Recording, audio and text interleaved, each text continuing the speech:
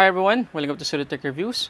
So nandito sa atin ngayon yung Samsung Galaxy A50s at saka Oppo A9 2020. Kukompare natin silang dalawa at tingnan natin kung sino yung dapat niyong bilhin sa dalawang phone na to.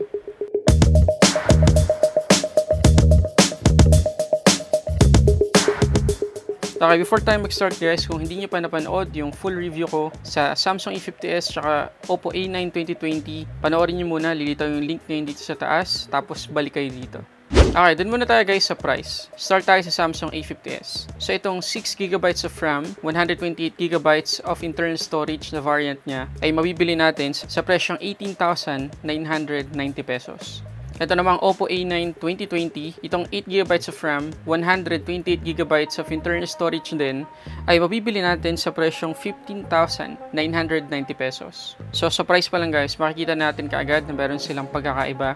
Mas mura ng 3,000 pesos yung Oppo A9 2020. Ngayon, compare natin yung specs nila. So, doon muna tayo guys sa body. Well, pareha silang plastic, sa harap lang yung glass. Pero makikita natin pagdating sa design, hindi ko alam kung na-appreciate nyo dito kung sino yung mas maganda. Pero sa personal guys, masasabi ko na mas maganda yung design ng Oppo A9 2020. Pagdating naman sa display, itong Oppo A9 2020 ay merong IPS LCD 6.5 inches na merong resolution na 720p at 270 ppi at protected siya ng Corning Gorilla Glass 3+. Itong Samsung Galaxy A50s, meron namang Super AMOLED 6.4 inches na merong resolution na 1080p at 403 ppi. Hindi dineclare ko anong klaseng protection meron yung screen ng A50s, pero I assume na naka-Corning Gorilla Glass 3 din siya katulad ng Samsung Galaxy A50. So pagdating sa display guys, makikita nyo naman ngayon na kapag nagka-play kayo ng video, maganda parehas yung quality ng display nila. Pero syempre guys, sa personal iba na. Mas maganda yung display ng Samsung Galaxy A50s. At alam ko hindi na kayo nagtaka doon kasi unang-una, 1080p display siya. Pangalawa, mas mataas yung PPI density niya at higit sa lahat, Super AMOLED screen yan guys. Okay, din naman tayo sa chipset. Sa chipset, yung Oppo A9 2020 ay merong Snapdragon 665 11nm.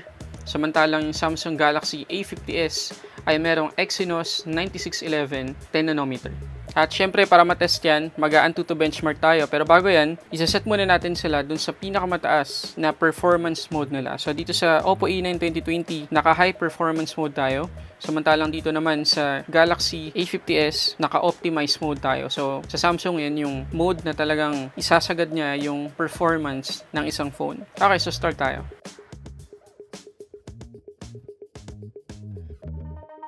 Okay, total score nila guys, Samsung A50s, 153,569. Oppo A9 2020, 121,811. So obviously, medyo malaki yung difference ng A50s sa A9 2020 at primarily dahil yan dun sa Exynos 9611. At para makita pa natin yung performance nila, ito yung Asphalt gameplay.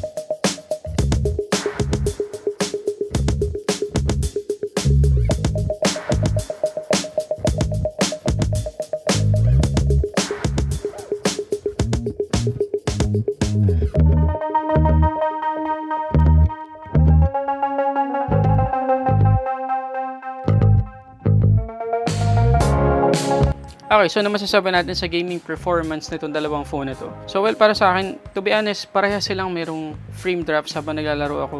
Pero mas madaming frame drops akong naramdaman dito sa Oppo A9 2020. Take note guys, parehas naka high performance mode yung dalawa. Tapos nun sa Asphalt 9, pinakita ko naman sa inyo na naka-performance mode na yun. Ibig sabihin, yun yung pinakamababang graphics na ma-generate ng Asphalt 9. So pagdating sa gaming experience, ibibigay ko yan kay Galaxy A50s. Okay, din naman tayo guys sa memory.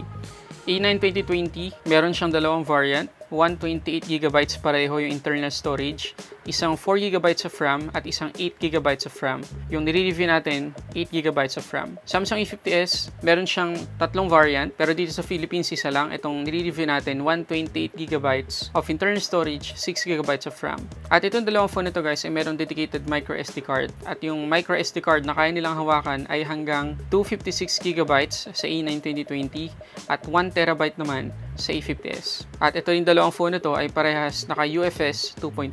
Okay, dito tayo sa pinaka-highlight ng review nito guys, itong camera. Samsung A50s, tatlo lang yung camera. Oppo A9 2020, apat yung camera. So doon muna tayo sa Oppo A9 2020. So meron siyang 48 megapixels main shooter na merong 1.8 aperture. Meron din siyang 8 megapixels na 2.3 aperture na ultra-wide.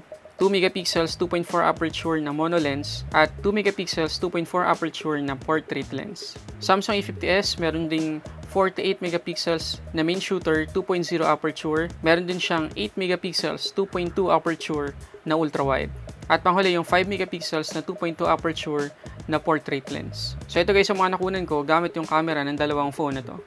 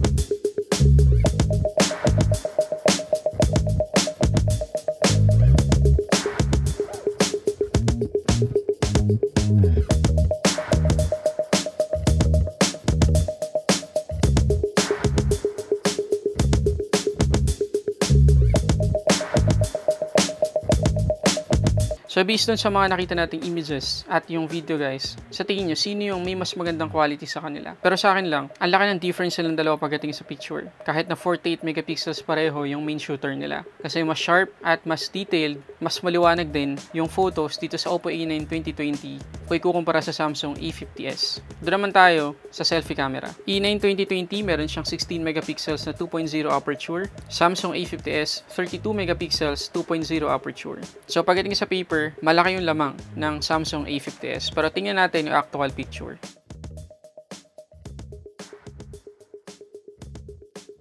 Take note guys, dun sa selfie shots na yun, patay yung beauty mode nila parehas. So, sa Samsung A50s tsaka dito sa A9 2020, sino yung panalo pagdating sa selfie shots? Okay, para sa akin guys, mas natural yung kulay yung kay Samsung A50s. So, pagdating sa primary camera, malinaw kung sino yung panalo dito, A9 2020. Pero pagdating sa selfie, ibibigay ko ulit yan kay A50s.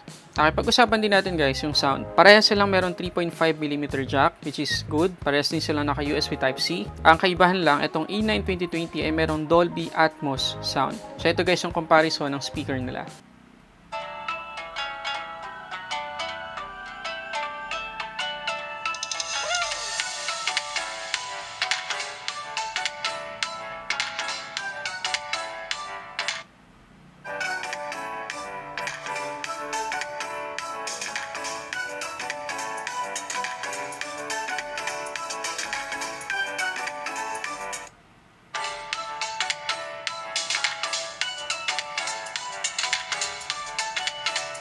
So, malinaw na malinaw guys, pagdating sa speaker, mas malakas yung kay A9 2020.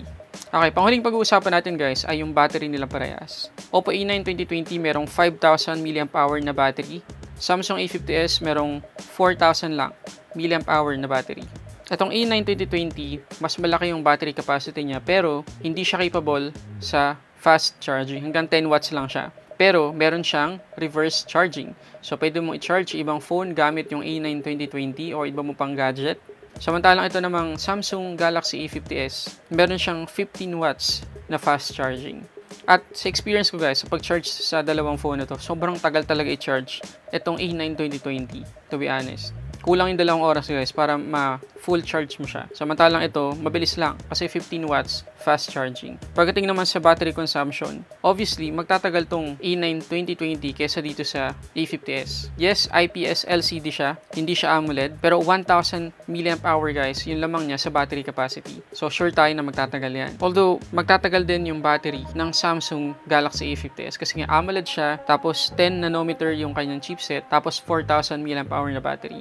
Okay, so ngayon guys, pag-usapan na natin sino yung mas sulit sa kanilang dalawa. Alin dito sa dalawang phone na to yung dapat mong bilhin. Ulitin muna natin yung price. So, A9 2020, 15,990 pesos. Meron kang 8GB of RAM at 128GB of internal storage. Samsung Galaxy A50s, 18,990 pesos. Meron kang 6GB of RAM at 128GB of internal storage. Pagdating naman sa camera, 4 yung sa Oppo A9 2020, 3 lang dito sa A50s. Pagdating naman sa selfie, nakita natin kanina na mas maganda yung selfie ng Samsung Galaxy A50s. Pagdating naman sa display, mas malaki ng kaunti yung kay A9 2020 pero 720p lang siya tapos IPS LCD. Samantalang ito, 1080p Super AMOLED screen. Pagdating naman sa speaker, meron kang Dolby Atmos dito sa A9 2020. Dito wala. At lastly, pagdating sa battery, meron kang 5,000 mAh na battery na merong reverse charging. Dito naman, 4,000 mAh na battery na merong 15 watts fast charging. So sa tingin nyo guys, dito sa listahan na to, sino yung lamang? Okay, depende ulit lang sa inyo guys. Okay, kung hindi ka gamer at mahilig kang mag-take ng picture at gusto mong matagal yung battery life, tapos mura pa, kung ikukumpara dito sa A50s, dito ka sa A9 2020. Panalo to. Pero kung gamer ka at gusto mo ng Super AMOLED screen plus matagal din yung battery life at maganda yung selfie camera, dito ka sa Samsung A50s. Yun nga lang, 3,000 pesos guys. Yung difference niya dito sa Oppo A9 2020. So okay guys, alin kayo sa dalawang yun? Please comment down below. Pero kung ako, ang pipili sa dalawang to, dito ako sa Oppo A9 2020. Kasi number 1, ulitin ko lang guys, mas maganda yung camera niya at matagal din yung battery life. Although, mas maganda yung chipset nito, nakita naman natin kanina. Hindi naman ako gamer so okay lang sa akin yung Oppo A9 2020. Nakatipid pa ako ng 3,000 pesos. So yun lang guys, maraming salamat ulit sa panonood ninyo. Kung meron pa kayong tanong tungkol sa dalawang phone nito, please comment down below at abangan nyo yung susunod nating comparison guys. Realme 5 Pro versus Brand X Note 8 Pro. Yun lang muna. Maraming salamat sa panonood para sa samot-saring unboxing reviews. This is Sulit Tech Reviews.